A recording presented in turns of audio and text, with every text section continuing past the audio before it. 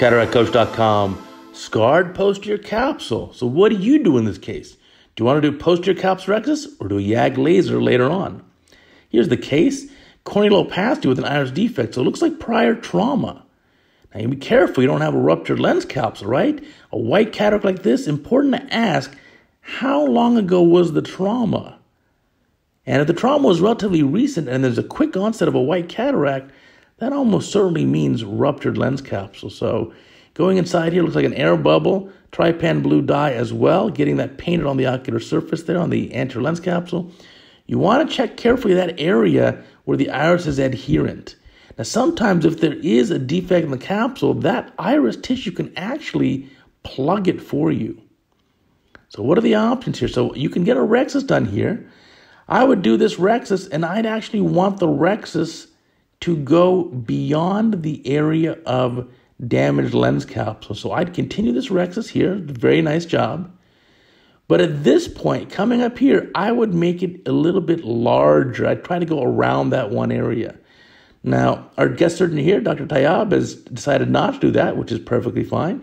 Again, but smartly leaving the iris adherent to that capsule there, because again, there may be a defect there.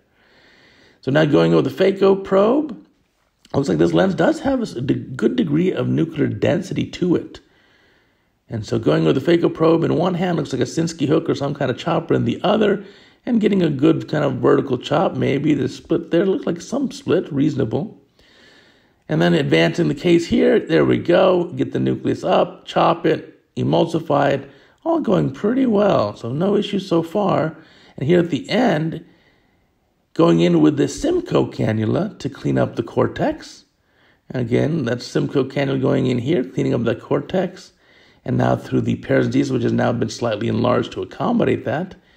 And then the question is, what do we do with this scarred posterior capsule?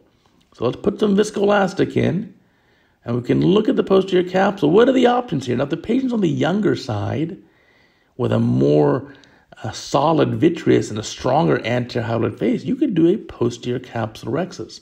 I think that's what's going to happen right here. So poking in with a needle into the posterior capsule, and once you have that hole, you can get your forceps. There's the puncture site.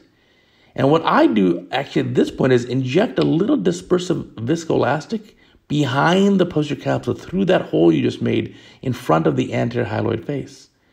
And now you can grab the capsule, and this is not easy to do and sometimes not easy to visualize. And you're going to tear a posterior capsulorhexis. Another reasonable option is, most of these opacities are not really that close to the central visual axis. Doing a YAG laser later is a perfectly reasonable option as well. So keep that in mind. You can always just do a YAG laser at a little bit down the road. I'd wait at least a month or so after surgery. I think that'll give you sufficient shrink wrap of the capsular bag. Now you can see it's kind of tough. With a scarred posterior capsule, it may be fibrotic in certain areas too. You may not be able to get a perfect rhexis here. This rhexis wants to extend a little bit bigger than desired. That's okay. Just keep it going nice and slow. As long as it's continuous, it's going to have sufficient strength to it. Now, the remaining lens capsule is kind of shaped like an empty car tire, not mounted to a wheel. And a car tire, you can imagine, it's just like a rim of tissue. So that's all we have left for this capsule is a rim of tissue. And so we'll have to secure the IOL in various ways. You can do optic capture, which we're going to show you in this case, or you can just place a three-piece lens completely in that rim of tissue. And so now the posterior capsule is cleaned up. Keep in mind, too, the before and after the patient is really important for cataract surgery, right? The before is a white cataract with probably light perception, maybe hand motion vision.